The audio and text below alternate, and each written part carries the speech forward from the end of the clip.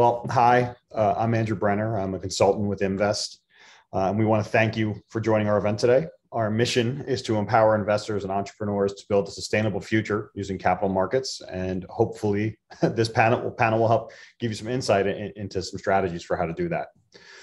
2021 was another great year for sustainable finance. Green, social sustainability, and sustainability-linked bond issuance reached a combined $1 trillion for full year 2021. It's an estimate, could be a little more, could be a little less, but it's still a major milestone. A record $700 billion flowed into ESG-focused funds worldwide, which is a nearly 200% increase in just 2 years. We saw record high levels of shareholder activism with support for social and environmental proposals at the shareholder meetings of U.S. companies rising to 32% in 2021. 50 years ago, that was 1%. So basically something that was non-existent is now happening at a third of shareholder meetings. Early estimates indicate impact-specific investments approaching $1 trillion in assets under management for the first time. And 2022 figures to see these trends continue, with sustainable investments continuing to reach new heights. Today, we wanted to bring together a panel of experts from both the investing and academic worlds to discuss 2022 trends, ways to meet future capital requirements, and strategies for net zero investing, as well as a little bit of future-looking discussion beyond 2022. Joining us for this discussion are Julia Wilkinson, the CEO of Invest and CRO of OBE Power, Kiel Berry, founder and managing partner of Mission One Capital, Chris Mattini, lead analyst on sustainable investments at TIF Investment Management, and Dr. Bruce Hull, senior fellow at the Center for Leadership and Global Sustainability at Virginia Tech. I'd like to give each of our panelists a chance to introduce themselves to our audience, as well as one highlight from 2021 that really stood out for each of you. And let's start with Julia. Thank you. Thank you all for coming. It's so good to see some of your faces, familiar faces and new ones. We really appreciate you joining. Happy 2022. Hope it's been a good start for everyone. Thanks for joining us today. For those of you who haven't met me, I'm Julia Wilkinson. My background is in capital markets and sustainable finance for the past 15 years. I've worked on the private wealth management side, venture capital, private equity, and consulting with a variety of types of investors and entrepreneurs. At Invest, we provide consulting and support on portfolio construction, diligence, impact measurement, and also accelerate early stage entrepreneurs in the space. We focus on thematic impact investing. You might hear slightly different, descriptions of what is impact investing today.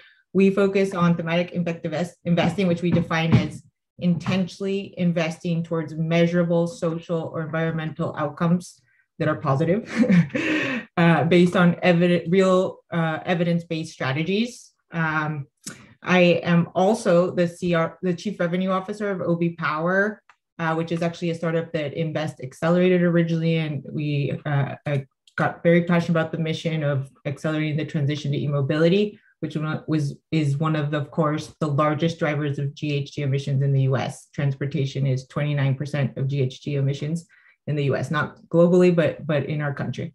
So what stood out for me about investing in sustainable investing in 2021, the types of both fund managers out there that are popping up, all kinds of niche, unique managers of different types, not just in climate, but also diversity and inclusion, sustainable ag, regenerative economies. You're seeing a lot more types and also entrants from the traditional sector. So we're seeing the big banks entering the space aggressively, the asset managers like Carlyle, KKR, fund managers that have billions under management starting to integrate ESG and impact.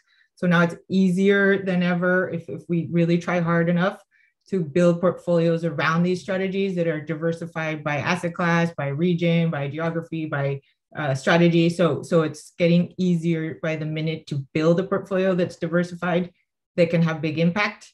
And one big sort of policy change that also is driving some new investors in the space or allowing them back into the space are the Labor Department in 2021 allowed ERISA funds, which are like IRAs, 401ks, to invest in ESG strategies again, which represent $45 trillion of investment over the next several decades and is really patient capital, right? Aligned well to long-term outcomes for a sustainable society. So exciting to see that shift again towards a more inclusive ESG policy. Next. Excellent. Kyle, let's hear from you. How's everyone doing? Good evening. It's a hard one to follow there already. It's gonna be a great panel. I'm Kiel Berry. Like Andrew said, I'm the founder and managing partner of Mission One Capital. And our focus is to invest into early stage startups that are solving for what we deem to be three existential threats. One being climate change, the second one being resource depletion, and the third one being the inequality gap. And so that's the focus of our fund. My background has been I started my career in finance, doing M&A in the US and in sub-Saharan Africa. I've worked in the startup space and also on the entertainment side as well, where I got to run the venture capital firm for Linkin Park, the rock band. And so I've done venture on a global scale in pretty much every continent around the world in that regard. And now I'm building Mission One focused on ESG and sustainability, and I look forward to meeting everyone. The one thing you mentioned as well. So what am I excited about, or what have I been excited about for 2021? I think really what's been exciting in 2021, like you mentioned, all the numbers, it's been a positive year for ESG and sustainability as a whole from an investment standpoint. But I think even specifically from a venture standpoint, like the small world of venture within the larger financial space, we're starting to see more and more proof points that we can see scalable, viable businesses that are reaching, unicorn status, and not just in mobility, like the Rivians and the Teslas of the world, but we're even seeing it going across all types of different sectors as well that kind of encompass climate tech. So, things like Appeal Sciences and Form Energy, redwood materials in the battery recycling space, insect in the kind of food, but mealworm space, which is really interesting as well. So we're starting to see a breadth more of climate companies. There's still a concentration of capital, and we'll talk about that, but I think I'm really excited to see a breadth of climate tech companies really show proof points at the kind of like billion plus mark as from a venture standpoint. And that's really, manifesting in us seeing 14 cents of every dollar from a venture standpoint going into climate, which is really, really exciting. So I think it's a great time in 2021, we just kind of continue that story. Awesome. Thank you. 14 cents on every dollar is great progress. Let's pass it over to Chris and hear a little bit about you. Well, I have not worked for a rock band, although it is an aspiration. My name is Chris Mattini. I work at TIF Investment Management. We are an outsourced chief investment officer firm. We manage money for nonprofits of all kinds and have been doing so for 30 years.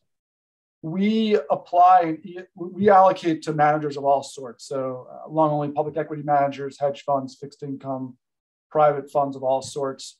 We apply an ESG lens to all of that. We also have strategies that are dedicated to thematic sustainable investments and impact. And we are research efforts around those investments. The one thing that was really big to me in 2021 was the amount of net zero commitments that were made globally from governments, companies, investors. Oxford's net zero research initiative says that 88% of emissions and 90% of GDP are now covered by net zero commitments. Now, obviously, a promise is easy to make, especially when we're talking about promises made about 2050. And the technology is not quite there yet. And data and measurement are still a challenge, and greenwashing will be real. And execution is going to be difficult. But what I think that means is that we're just early on. And I think it's actually a good thing for all of us on the phone because we can get involved early, generate strong returns while also having very positive impact. So I'm excited about the disruption and opportunity that's going to occur because of this push to net zero. Yeah, awesome. That's pretty amazing that we're at 88 and 90% committed to net zero, and kind of probably a higher number than most of us think of on the top of our head. But like you said, promise is not the same as action, but hopefully they'll align. So last but not least, certainly not least, let's hear from Dr. Hull. Hey, great. Thank you. Bruce Hull. So I work on systems change, particularly really wicked problems like climate change, and work with people that are trying to collaborate in the cross-sector space where business and investment and government and civil society sort of intersect. So it's a fascinating set of challenges that we face. Climate's not the only one, but it's one of the larger ones. Just fascinating working with folks like we have on the call here today. What's one of the things that sticks with me about 2021? I have to, bit of the wet blanket, I guess it's COVID, right? The pandemic. We got to mention it. It concerns me because of the loss of economic growth is making more people vulnerable to climate change. It's already happening. So I think that's having a huge impact. The various stimulus packages around the world have put a lot of money into climate, which is good, but it's also overextended some government budgets. And so that's problematic. And then COVID has also taught us that we're not very rational when it comes to making decisions. It's hard to make collective policies. The politics and tribalism certainly trump the rational science perspective. So we've learned a lot from COVID that I think translates into climate. So those some thoughts. Yeah, no, thanks for that. I think that's an interesting point to think about. That COVID is almost like a microcosm of climate science, right? A lot of this data has been out there for a really long time, and it's been taking a long time to become mainstream. And COVID showed that science doesn't always listen, even in a pandemic. But I digress, and that could be a whole nother panel. So just before we get started and dive into some of our topics that we want to cover, if anyone has any questions, just please don't hesitate to enter them in the chat. And feel free to introduce yourselves and share any relevant insights. If something comes up in the chat that sounds like it could help the discussion, I'll be sure to put it out there. We'll also try and leave some time at the end to answer questions, but I can't make any promises. I don't want to overpromise and underdeliver. So without further ado, let's get started. So Chris, let's start with you. Can you name one or two areas where investors are making the most commitments to impact and see the greatest opportunities in 2022? Sure. So there's a couple of different, themes that I will cover. The first is there's increased interest and investment in specialists. And I'm referring to investment managers now. As I mentioned, we're an allocator into managers of different sorts. So by specialists, I mean, for example, managers that are experts in understanding the energy transition or resource efficiency. These are managers that have backgrounds in industry. So in some of the industries that they're actually investing into, they may have backgrounds in public policy, which is obviously critical to the energy transition. They have backgrounds in science, in some of the materials science and other areas that are critical to transition, and of course, in investing. And the same goes for the water space, which is also, of course, critical as it relates to climate change. So across asset classes, there are a number of emerging specialists in energy transition, in water, and other climate-related verticals where we're seeing capital flow to. The second thing I'll bring up, it's not really in a specific area, but it's this concept of custom impact investments. So some folks are very concerned about climate.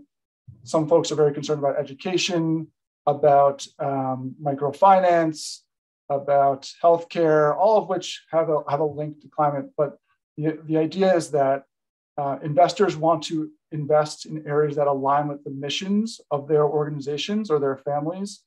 And so there's a lot more customization happening in impact. And as Julia and Kyle mentioned, there's more and more managers that have emerged in lots of different areas that can kind of meet that demand. It's interesting. Is that custom impact space something that you see? What kind of growth do you see happening in that space? Just kind of general, if you had to, put a figure on it. I don't know if I can put a figure on it, but I can tell you that it comes up more and more in the RFPs that we receive. Organizations that care about impact, they want to align it with their mission. And frankly, most people don't know how to do that yet. And so they're kind of leaning on their OCIOs or consultants to kind of help them start to execute on that. So it's pretty early. Julia, that sounds like a lot of people who might need investors' help in building their impact strategy. So I'll actually just pass that kind of same question on to you. What areas are you seeing in 2022? Well, one that I have been seeing that is kind of exciting and I think different and may also be the result of COVID is more sustainable food systems investing. COVID caused a lot of supply chain disruptions that, like Bruce was saying, have created these sort of micro needs for changes in policy, et cetera. I think Qatar, for example, couldn't import certain types of vegetables for months. Like a lot of people are realizing they need their own resilient local food systems. So we saw just this year Generate, and this is sort of in the food system recycling as well, Generate acquired Atlas Organics and is investing on composting facilities. General Atlantic, which you don't think of is traditionally an impact investor, has started a net zero fund and invested in recycling and vertical farming, and the ticket sizes of 80 to 100 million. And of course, we've mentioned this in our newsletter in December, but sustainable ag is really critical as we move forward towards climate solutions, with 90% of soil at risk of degradation and land use in agriculture causing about 30%, depending on exactly how you measure, of GHG emissions worldwide. Another commitment that I think ties into not necessarily the big cash opportunity in the business, but is coming up a lot, is on the measurement side.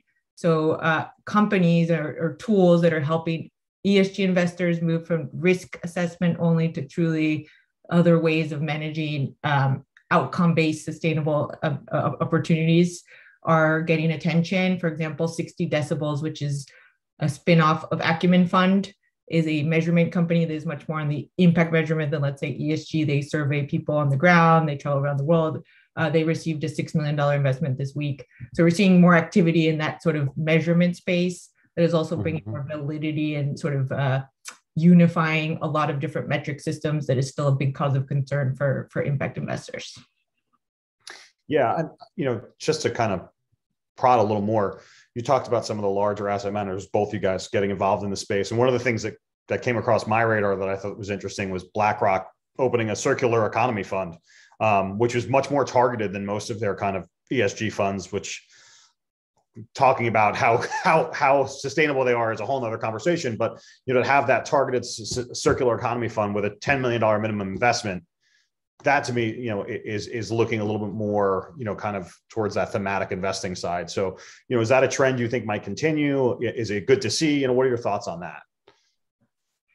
Personally, yeah, I think it's a good thing that we have more and more professional investors of all kinds entering the space. And while they might not be perfect at it at the beginning, we're talking about transitioning as well from the way people used to do things to a whole new way of doing business. For us that do impact investing, we understand a lot of these things already, but for someone that's traditionally a finance investor to really understand, they need to start researching in the science, understanding the metrics that need to be used. So there's a certain shift that needs to happen before we get to very deep impact at the level that perhaps the BlackRocks are in.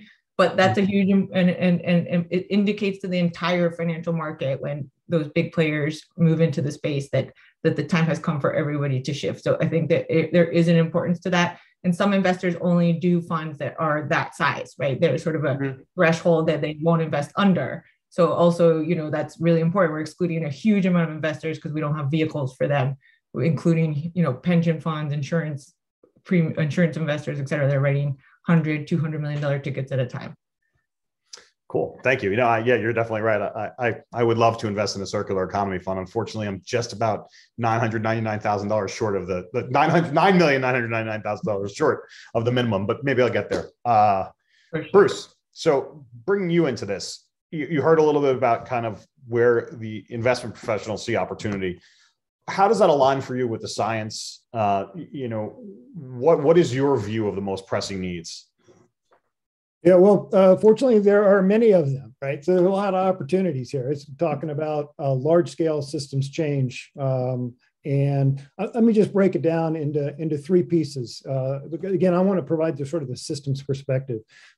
There's adaptive responses, so adaptation to climate change. There's mitigation to prevent it from happening. And then there's sort of the moral side of it, the justice side of it. And I'll touch on the first two here and then maybe get to justice when we get to another question. But adaptation is such a huge, and it's an underinvested and underattended challenge. So I think it's possible to argue, and hopefully I have time to argue this later, that we're going to blow past 1.5 degrees. Be lucky if we stop at 3. And that's going to increase, it's going to disrupt all sectors, food, healthcare, infrastructure, and on and on. Let's just take infrastructure as an example. The buildings, the grid, the water systems, the subway stations, the roads, and what have you. There are basically 3 adaptive responses. You can defend. You can put up a seawall or a dike or something. You can harden the target. That is, you can raise the entrances to the subway stations or the roads, or you can raise things so they don't get flooded out. Or you can retreat. You can move. And if we look at what that means is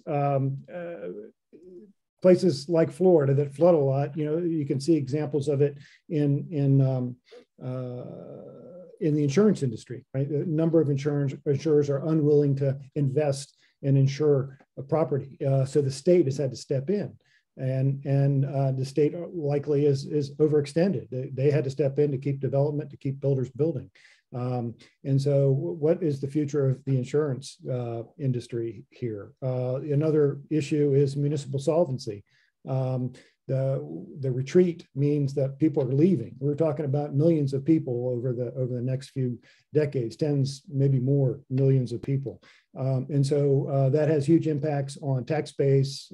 Certainly, municipal solvency is going to be impacted by the investments that are required to restore, fix, harden the infrastructure. So there's just enormous implications just in that sector. So adaptation is an underappreciated challenge and opportunity. Mitigation was the thing that we're most familiar with, and that's slowing down or taking out the greenhouse gases that are going into the atmosphere that are causing the problem. And we're very familiar with energy opportunities. We've talked about that. One of the bigger and underappreciated challenges there is the grid and transmission. So there's a lot of opportunity there. We mentioned, I guess, buildings. Some of the folks have already mentioned that. Arguably, buildings are about 40% of the greenhouse gas emissions. And just an example within that sector, air conditioning is going to likely increase by magnitudes of order over the next couple decades. And so fortunately, green building technology is amazing. So energy system's going to transform, building's going to transform. And then just one more, the materials. Cement and steel each are, 7% or so of greenhouse gas emissions. We are in the venture stage. We're in the uncertain stage of how to transform materials. But there's going to be a lot of opportunity there, a lot of risk, a lot of uncertainty. But the steel and cement industries have to transform tremendously. So there's just a little bit of adaptation. Think about the opportunities there, mitigation. There are tons of opportunities there. And then maybe when we get later in the seminar, later in the session, we'll talk about justice issues because not all the opportunities and burdens are equally distributed. No, we'll definitely come back to justice, but now having heard kind of a little bit of the investment side and the science side, I think Kyle, that's where we come to you because venture capital has a very special role to play in this, right? It's different than the kind of what impact investors are doing, what Chris is doing. So I'd like to hear a little bit more from you about where you think we need the money to go and where you're seeing opportunity in the space. For sure, I think it's super interesting, and you guys touched on kind of. Like you mentioned, kind of both what I would say lenses or ways that we can really look at, look at the problem. I think there's the science lens, the academic lens, and then you're sort of ranking, which areas contribute the largest percentage of greenhouse gas emissions, and then you try to kind of maybe rank those and then try to tackle those problems in order of which ones are would have the biggest impact to focus on the top of your list. And so then you're getting to things, like Bruce mentioned, green steel and heavy industry and manufacturing, the built environment, and different things around, buildings and concrete and the energy to produce all of that. And that would be the kind of science lens of kind of taking that way of kind of force ranking. And then the other lens is, the VC lens, I guess the way I look at it, which is just one, small sliver in the overall, financial stack of, ways to actually fund these problems. So I'm not talking about things like,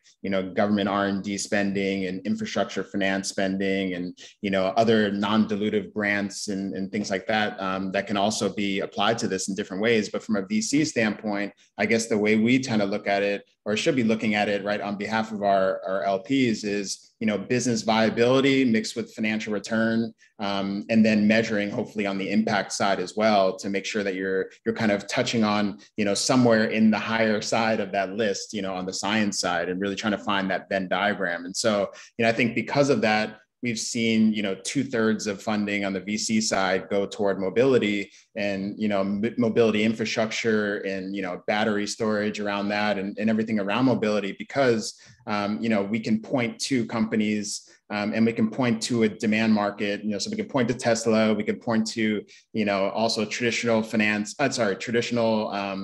automotives that are now making the transition. And we can see that there's consumer demand on that side of things. And so from an early stage venture standpoint, we can point to that from a viability standpoint and understand their scale and by investing in that market. And I think that's why a lot of people have started there from a climate tech investment standpoint. Secondarily, but though I think there's going to be some interesting plays now, especially to be made around food and ag.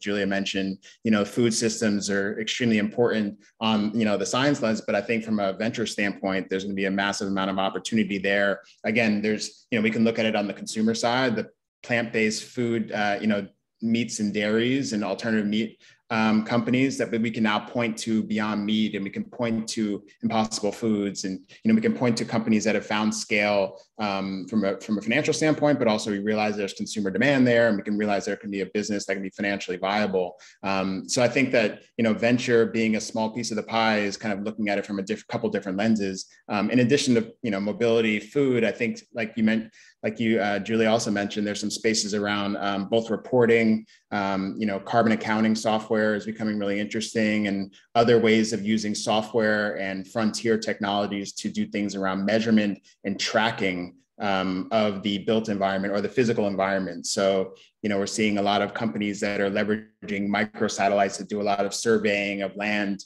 on the food and ag side and land, water, air management side. Even on the flood side, Bruce mentioned a lot of the flooding that's going to be happening. There is definitely some companies at the earlier stage that I've been looking at that have, found better ways to kind of do real-time flood maps and really try to help to give a better story of what that might look like as more areas that weren't traditionally flooding are starting to flood. And also obviously from a venture standpoint, again, we can start to say, okay, flood mapping and better data around that, we can start to sell into insurance companies and give them better views on how to actually price a lot of that from a financial standpoint. So I think, there's two lenses that we can look at it. And from a venture lens, that's kind of how I've been looking at it, where I think the opportunity is. Wow. No, thank you. That's a lot of opportunity. Clearly. I wish I had any money to be involved in that, but that is, it's exciting. It really is. So thank you guys all for the insights there. I mean, I'm sure we could actually talk about this for 3 or 4 hours, but in the interest of the human construct of time, we'll move on because I'd like to talk to you guys a little bit about COP26 or COP26. Where there were significant, conversations about sustainable finance. It really kind of jumped to the forefront of the coverage of the event this year. So let's talk about that in a couple of subsections. I think for one, we'll talk about the financing needed, right? BCG estimated in 2020 that capital markets can achieve between 3 to 5 million trillion per year of financing. And that's what's going to be needed annually by 2050 to keep us under 1.5 degrees of warming. The Climate Policy Initiative has that number much more specifically at 4.35 trillion annually by 2030. Right. Given early estimates place climate financing at roughly 800 billion for 2021, we're talking about a 450% increase in just 9 years or 8 years. So first, before we even talk about getting there, I'd like to ask Bruce if you think it's possible for us to reach those numbers in time to mitigate warming below 1.5 degrees. You already said we're racing towards 3 degrees. So if we can raise $4 trillion a year, can we achieve this? Yeah, I already showed my hand, didn't I? So the short answer is no. I hate to keep being the wet blanket here. It doesn't mean the world's going to end, right? It just means actually that there are more challenges and opportunities for investment. Things get a little bit more expensive, a little bit more disruptive. But yeah, we're going to blow by 1.5, probably end up around 3. And of course, I'm speculating. I don't have any better crystal ball than anybody else. But let me just summarize it in one way. The 80% is a number to think about. 80%. It's a carbon budget. We've got so much that we can. There's only so much. Think of a balloon, and it's filled to bursting. That's how much greenhouse gases we can emit into the atmosphere before we blow by 2 degrees. And we've already emitted 80% of that. We've already committed to emitting 80% of that. It's already in the gas tanks. It's already in the cars. It's already in the buildings. It's already in the infrastructure. We haven't paid for it yet. So it's going to be really hard not to use all that infrastructure that we're paying for now and turn it off and switch to something else. So we're committed to burning about 80% already, and there's still a lot of demand coming online from developing world. So the other side of the 80% is, in order to meet that carbon budget, in order to keep that balloon from exploding, we have to leave about 80% of the fossil fuels in the ground. That's a really big challenge, because that's a lot of money that we're leaving not on the table but in the ground. And the enticement to pull that out and use it, and the balance sheets trouble that we get into if we don't pull it out, if we don't count it, is huge. So 80%, this carbon budget is where we don't have a whole lot of wiggle room. So I think we're on our way to 3%, 3 degrees thereabouts, which means a lot of change. Things are going to go a little bit more expensive and disrupted, and investment's going to be even more important. Okay, well, thank you for that. Listen, I think a dose of reality is good for everybody, and to hear kind of the scientific take on it is important. But like you said, even to do any kind of mitigation, we're going to need a lot of money. And so, I think next I'd want to hear Kyle's thoughts on, well, how can the most money be achieved, right? How can the most optimistic scenario of $5 trillion, how can we achieve that? What role can investors play, whether it be from the VC angle or, individual investing? A little bit of your thoughts on how we can do that.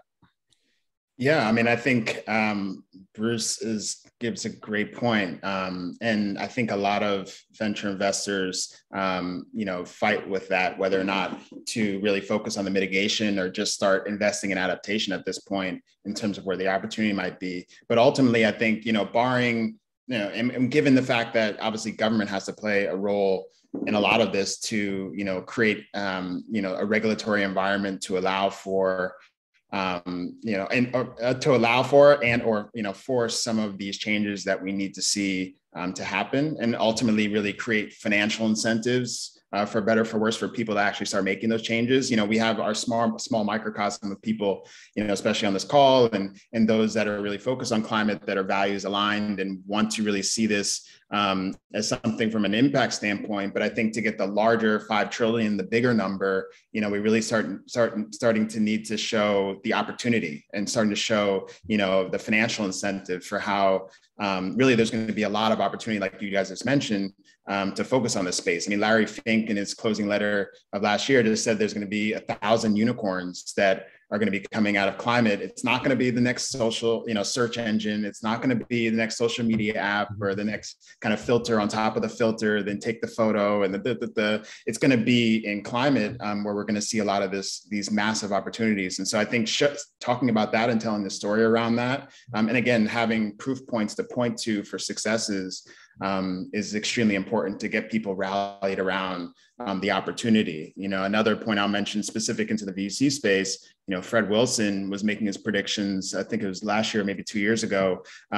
He thought, climate's going to be this generation what cloud was to the last generation. And so again, showing that there's a massive opportunity to be had there. If you look at cloud as a proxy, and obviously Union Square Ventures is where Fred's from. Union Square Ventures recently created a $134 million, climate specific fund in order to, both be part of the change that they want to see, but obviously see the opportunity for their investor base. And so I think, that's really, where I think where we need to kind of galvanize investors around this. Great. Chris, Julia, do you have anything you'd like to add on kind of where we can get this money from?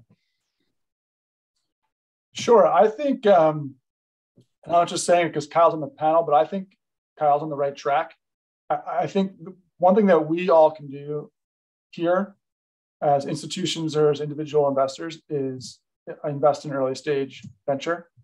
So I think that's where we get both potentially the best financial returns and also the best impact multipliers.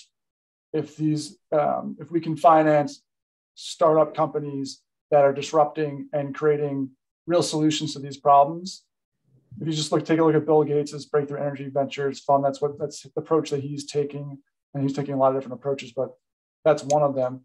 And there's a lot of different examples of technologies that could be game changers. I'll just rattle off a few. Zero carbon cement. So Bruce mentioned the cement industry and how important it is.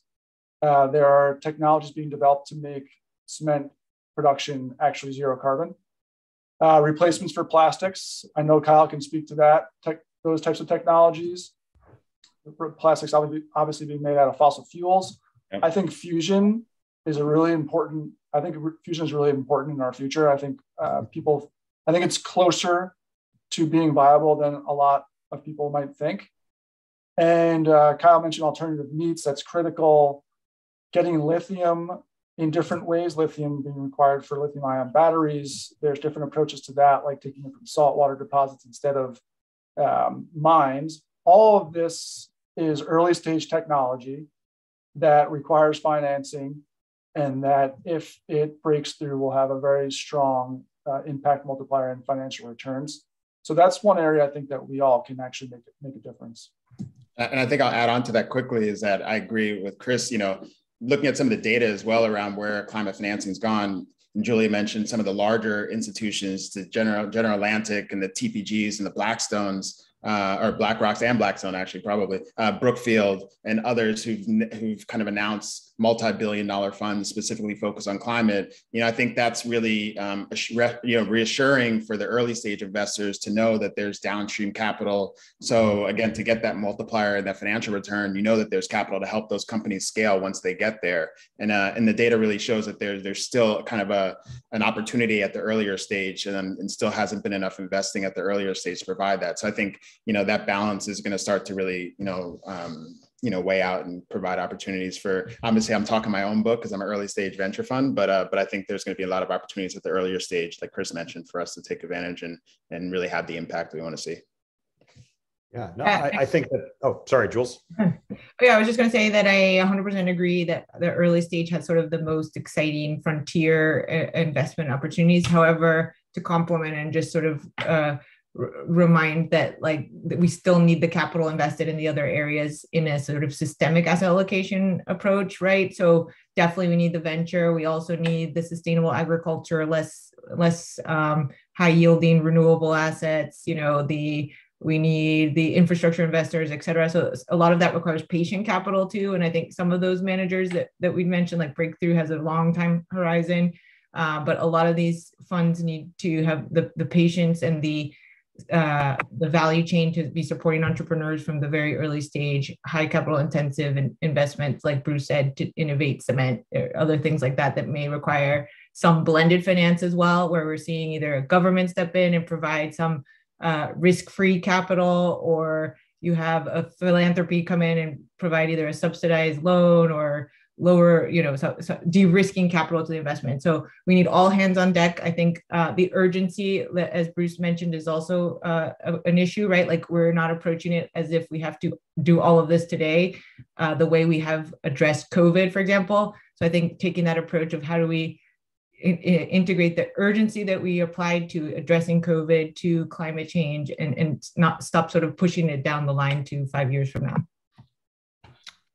Great. That's I think it's very interesting to talk about early stage investing. And I think, it's something to think about, because also, how do you balance that with, and this is something we could talk about another time, obviously. It'll take a long time to think about, but, for some investors, they don't have the risk tolerance to do early stage investing. So, it's kind of balancing those strategies. So that actually takes me to the next topic, which is, Andrew, can I just say something? Yeah, sure, Bruce, go ahead. I think, it's easy to interpret what I have to say as being pessimistic. I'm not. I'm actually pretty optimistic about that we'll be able to transform the system.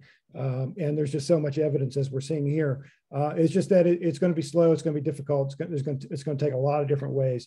And the investment community is going to be key, not just in where and how they invest, but also let me just recommend that you think about leveraging investment to help business influence government policy. There's a tremendous opportunity here. We're not going to solve this without some significant government policy changes, and we need to leverage the business voice through investments to influence that policy. So I think we're going to have to move into more of an activist role as investors and business to influence government policy. So I just wanted to make that point. The solutions are out there.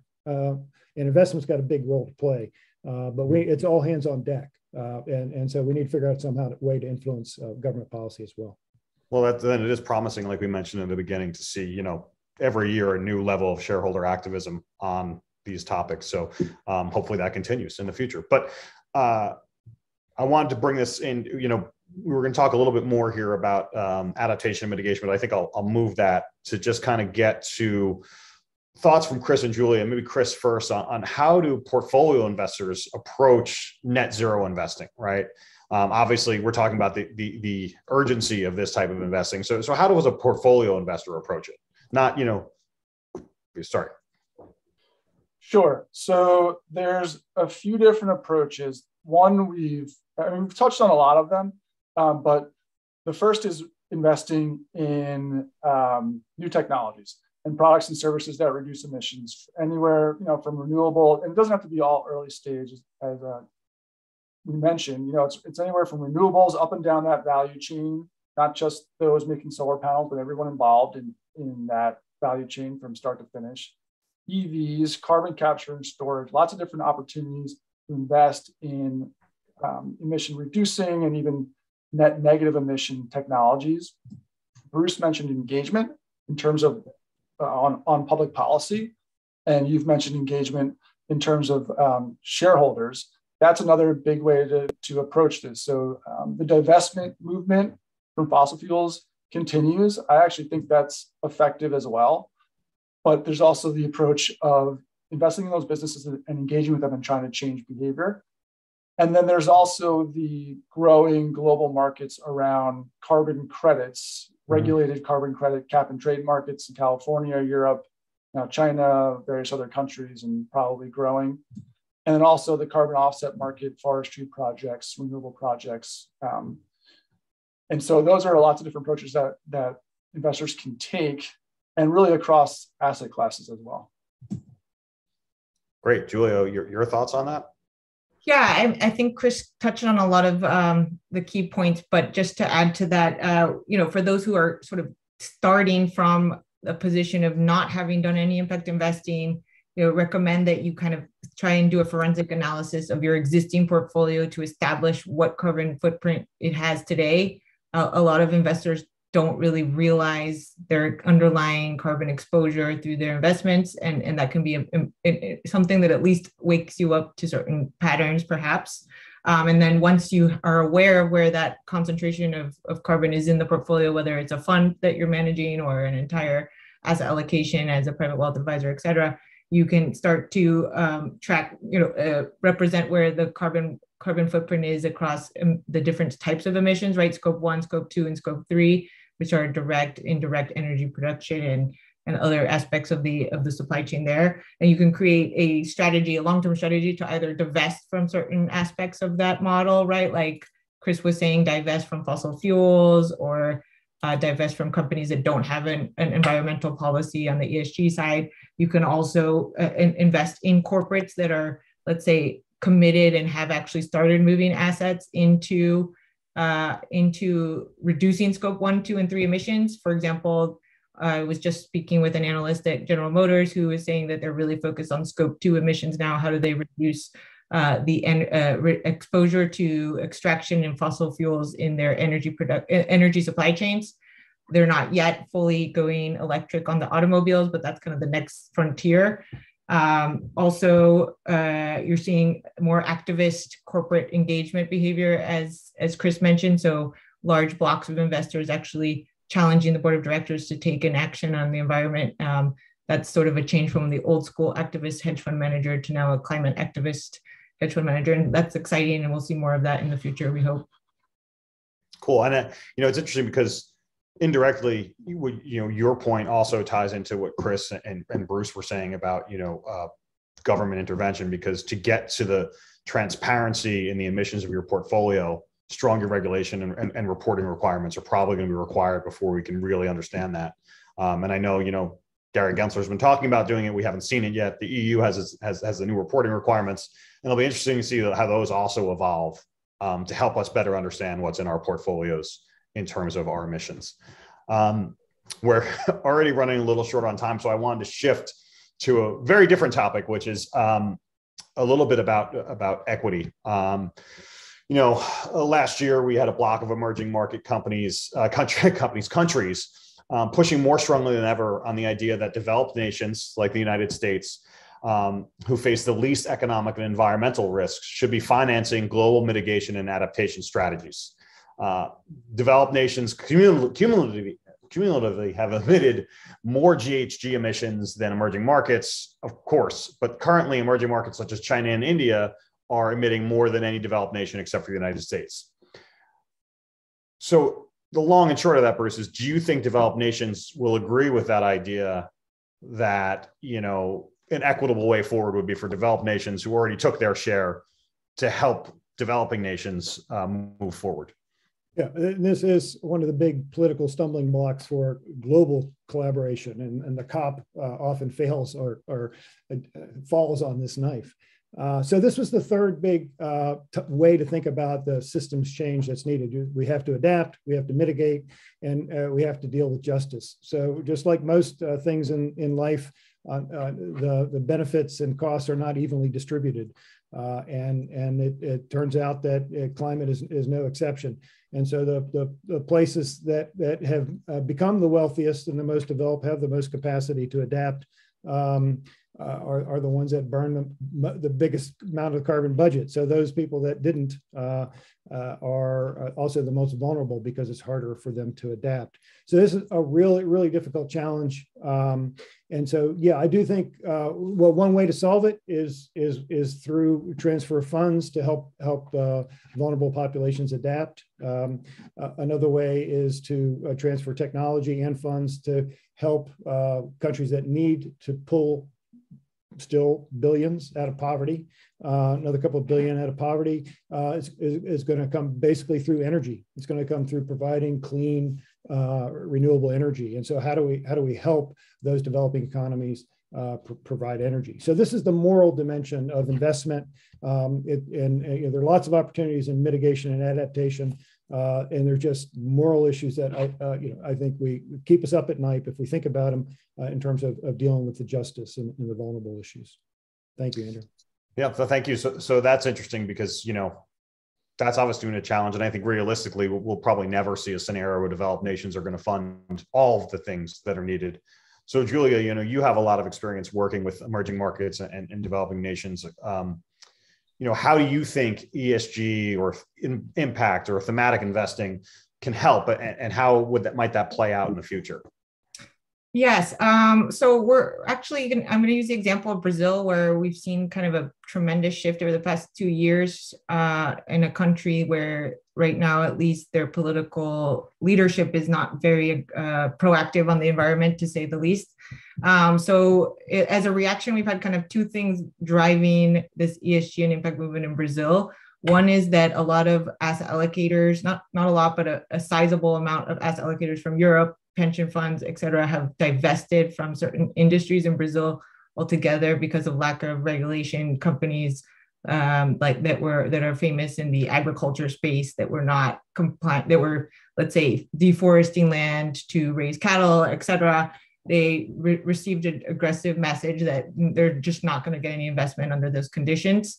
That was one of the triggers. There's also sort of a movement of next generation investors. So the children of the billionaires of Brazil who kind of pushed back on and now I'm talking children who are in their 40s and 50s running their own businesses, saying, why are we investing this way? They sort of had their own uprising, particularly in the context of the current Brazilian, lack of action on the Amazon, et cetera. Also, you see banks who are operating either in Europe and in Latin America, also as Bruce kind of alluded, having policies that are pushing through impact products to Latin America.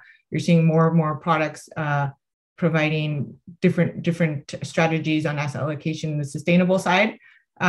Also, you see, as Bruce mentioned, a leapfrogging of technology, technology transfer happening that allows, and a lot of investment has gone in from developed nations already into, say, renewable solar panels, other industries that innovation has now made affordable. And so you're seeing leapfrogs on the technology side in certain aspects of this climate transition that I think will allow, or at least help, Latin America and the emerging markets that are going to be unable to fund this with capital from their governments, which is generally politically unpopular as well. So there's a movement that does want to fund, but also a lot of people who don't think spending outside of the economy and social justice is the right way to go either. So it makes sense that governments need to balance that with the private sector investment. Great. I think also, Kyle, you have a little bit of kind of more specific example from Indonesia as well that maybe you could share to give us an idea as to how this can work. Yeah, I think the example I was really going to mention, and it kind of speaks to what we've been saying around having urgency, and how I think urgency is what leads to innovation. And really butting up against the problem is what leads to solutions at a faster rate. Because of COVID, all the M&R technology was able to leapfrog and really become possible extremely fast at rates people didn't expect. And I think Indonesia, in one way, is a cautionary tale of adaptation, but also you can see some opportunity there that we can learn from. So, what I was going to say, Jakarta, they announced that they're going to be in the process of trying to move their capital, 1,000 miles east to the island of Borneo. And really, why would they move their entire capital, over all the way east? And the main reasons are, one, air pollution. So Jakarta is becoming extremely polluted and is starting to really match or even overtake some of the more notorious cities like Beijing and Delhi, and places that we see a lot of this air pollution becoming an extreme issue. And the second one is that the city is sinking. And so on an island in a sinking city, even though you might have seawalls as one of the solutions that Bruce had mentioned, that's going to become an issue, right, with sea level rise. And so, they're trying to use that as a way to adapt, to actually just move. I would think that was the third point that you said, Bruce, on the adaptation side, is to just move, pick up and move. And so, from that, I think it's a cautionary tale of what might have to happen in some other coastal cities, even the developed world, potentially, if this continues to go that route, but also opportunities. So, there are startups that I've been learning from and really having conversations with in places like Jakarta that are focused on air quality, for example, and are using, IoT and other frontier technology to actually track what the air quality is in the city. That's also what I'm seeing now being mirrored in the developed world, in places like London, Los Angeles. There are startups that are now starting to, use IoT devices to do the same. And so I think innovation that we're learning from the emerging market, we can actually start to apply to the developed market as this becomes really a global issue as well. And so that's kind of how, from a venture standpoint, I'm kind of looking at projecting into the future by looking at some of what's happening in the emerging markets and what might, really work in the developed world. Yeah, the Indonesia example of Jakarta, since this suggests is really happening now.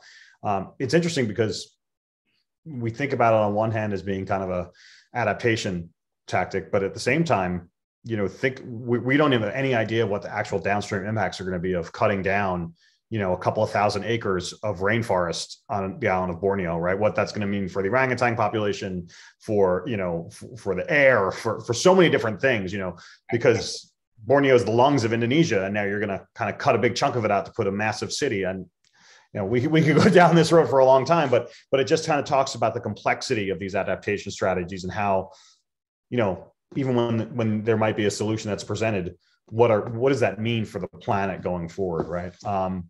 We are running short on time, so I just kind of want to just tie this up, and maybe if people want to stay a little bit extra, we can answer some questions. But I think most importantly, for investors that aren't already invested in this space, what can investors do to shift their assets towards sustainable investing? And I think we'll just go with some thoughts from Julia, and then Chris, and then Kyle, and Bruce. You can feel free to chime in if you'd like as well. Thanks, Andrew. So we touched a little bit on the concept that to get started, you really need to know what you have in your portfolio today, and start thinking about what areas you want to prioritize, while also talking to your investment managers, consultants, and whomever you need to support you on that journey. A lot of investment firms now have access to products in the space and can help advise you. But of course, you still need support from people like Invest, also from researching and understanding some of the themes underlying, like we've learned today. But yeah, doing that commitment to forensic accounting, taking the commitment to define a roadmap, like maybe 5 years out from now, where you're going to start rebalancing your portfolio towards either net zero or even carbon negative, with different strategies you can use. And again, trying to think both, definitely, maybe if you've never done venture, you might want to step into it, but also how can you use other asset classes to create certain effects on your carbon output.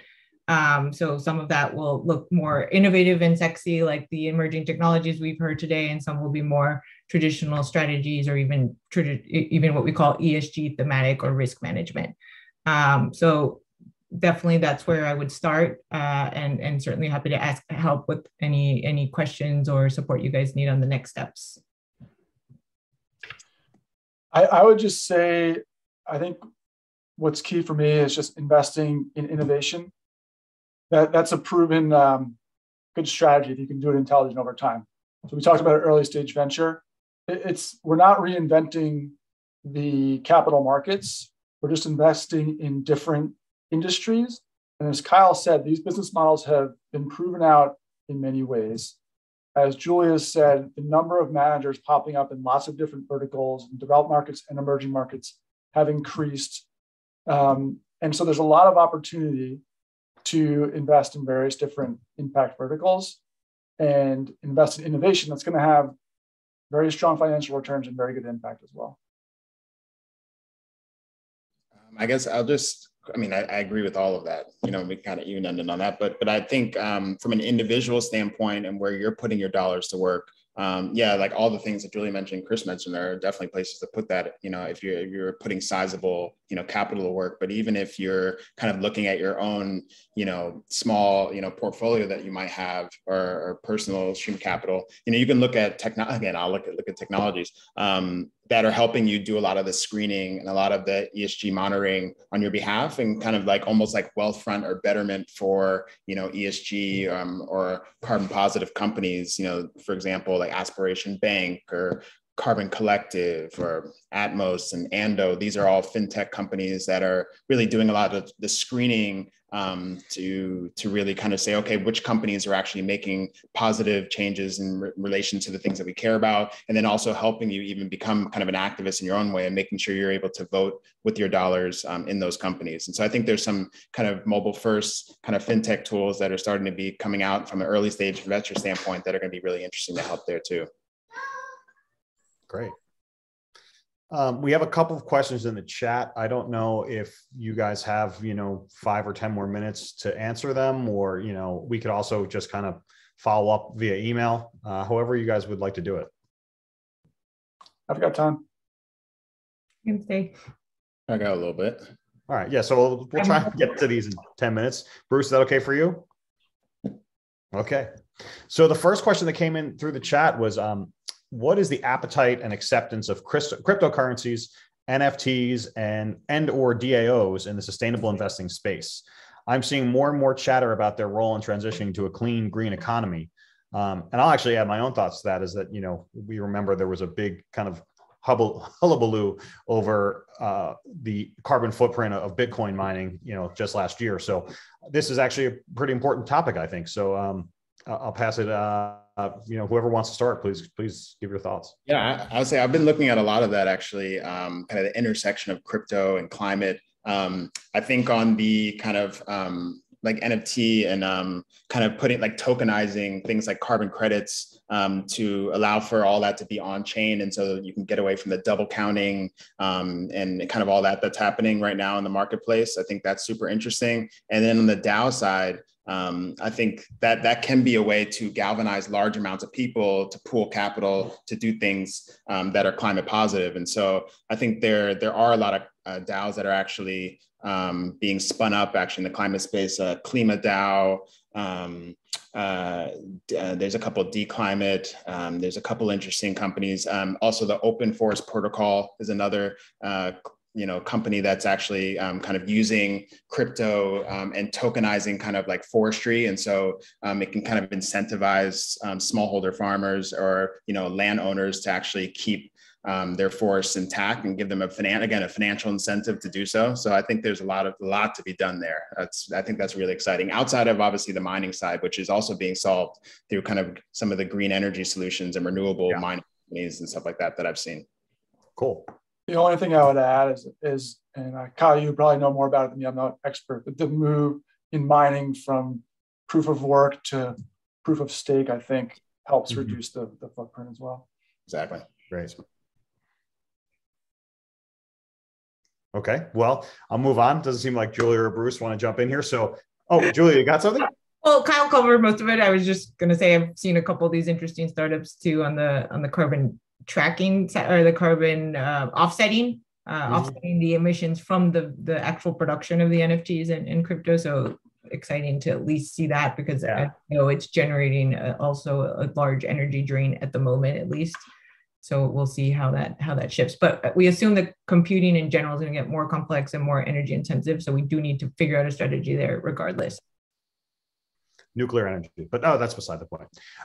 This question I think is a little bit more specific to start with Bruce, and it is, since surpassing the targets is baked in, the 1.5 target, as I assume what we're referring to, how do you feel about 1, carbon removal technology, and 2, geoengineering?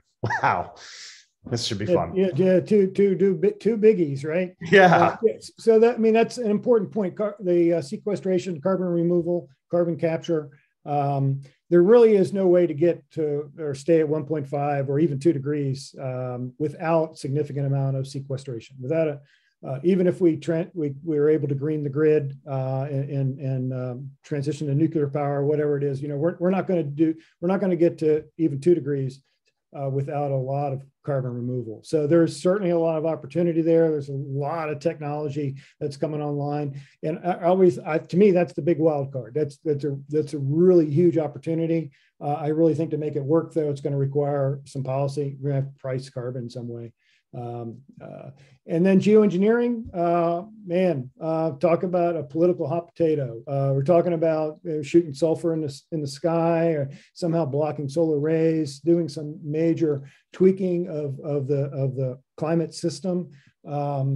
Big risks, big rewards. The biggest risk is if some country acts unilaterally.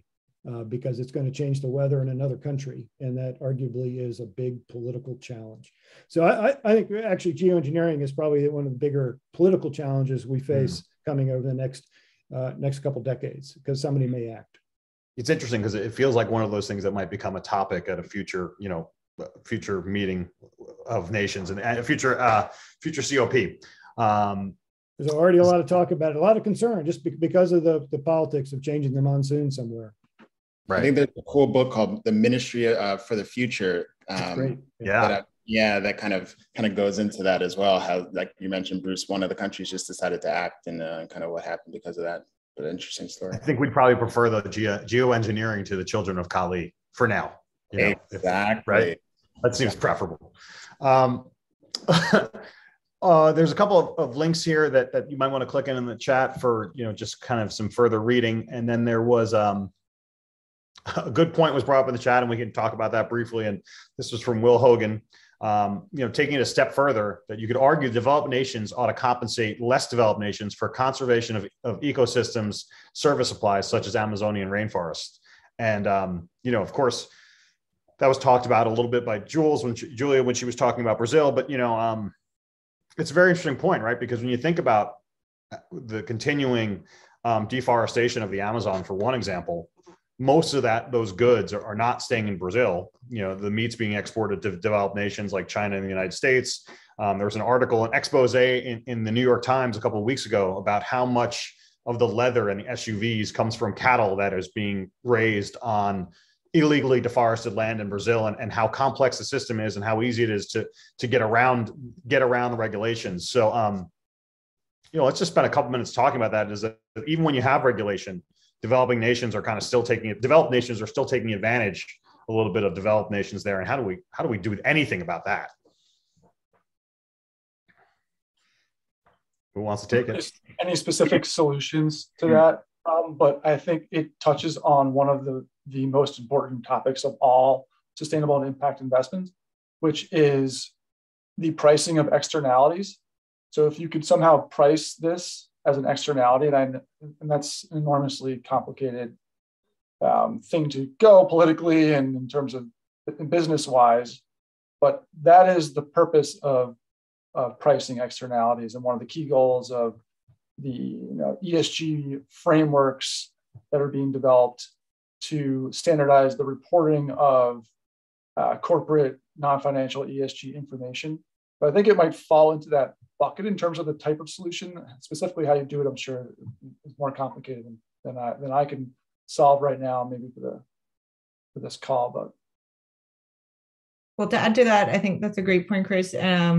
We talked a little bit about investors from developed nations threatening to divest from these companies and pushing that as a form of shareholder activism, which is definitely effective in having a tremendous response in countries like LATAM, like Brazil. And but on that specific question of can arguably developed nations compensate less developed nations for conservation? My mom, who happens to be on the call, worked for the State Department on the environment in Brazil for a decade. And so she herself was involved in incentivizing the Brazilian government and the economy in the Amazon towards sustainability, even in the 90s, and what we'd call development finance, or policy-based pre-impact investing. So there is efforts to that. It's hard. And in fact, on another call, we can have my mom talk about some of the political challenges as well, because not everyone likes the Americans coming in and telling other, how you manage your assets. And the Amazon is technically inside Brazil, not, it's not a supranational property that belongs to everyone. So there are political challenges there as well. But anyway, shout out to my mom. Thank you, Julia. Oh, hi. Sounds like a topic for maybe March. We'll have a little March session on the developed nations versus developing nations conundrum.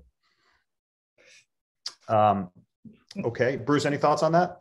Well, I'll iterate a point I made earlier about the need to affect policy.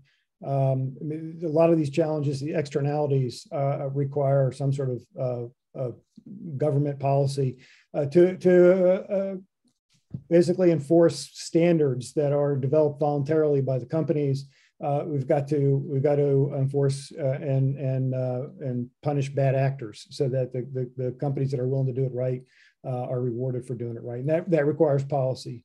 And working across these national lines requires some sort of international policies, that's the biggest, toughest nut to crack.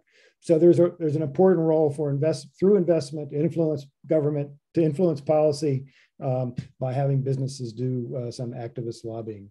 Yeah, that really does tie into the point you were making before. So we have one more question. It's a quick one, and then we'll be finished. And you guys, just thank you so much for your time. And I know we went a little bit over, but one more question, and that is, I think an important one. How can the investment options we're talking about today, how can they be marketed more to reach a broader part of the population, right? Because, when you talk about greenwashing, a lot of things you talk about are kind of individual investors who want to make a difference and just kind of buy a fund labeled ESG without really being able to educate themselves fully on what's in it.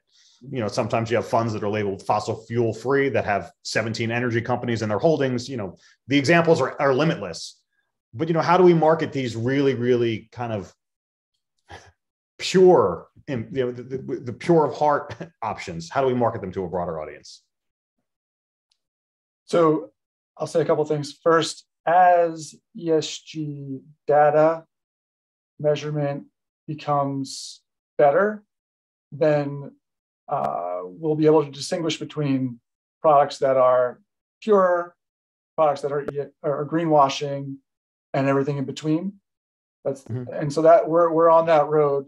Us as an industry, investment industry, a lot of work to do there. And the second thing I'll just say, it doesn't help with the broader kind of retail investor base, but greenwashing is real. I would say talk to consultants, wherever else you might be in contact with as you're doing your investments, because pattern recognition is very important. So there are hundreds and now thousands of ESG funds. Knowing which ones are real from those which are not requires meeting with dozens, hundreds of them over time. So I would find experts who have done that work. Okay. Yeah, just one more thing to add to that, and thank you, Chris, for your comment is, for those who are just going online and searching the information, just make sure you go into and understand the holdings of each ETF or, fund manager that you're looking at, try to compare them to the applicable benchmarks and try to understand the best you can. But of course, we're also available to support you along that journey at Invest. We can also, everyone here on this panel is an expert, and hopefully you reach out where appropriate. So thank you, guys. Anyone else want to add anything to that? Good. All right, then let's wrap it up. Thank you guys so much for coming. Andrew, thanks for hosting. What an amazing panel. We'll recorded this, so we'll be sharing it on YouTube and share it with your community if you thought it was valuable. Have a good one. Thank you. Let's Cheers. keep the planet together. No pressure, guys. Bye. Bye. Thank you. Thank you, guys. You guys are amazing. Thank you, everybody. Bye-bye.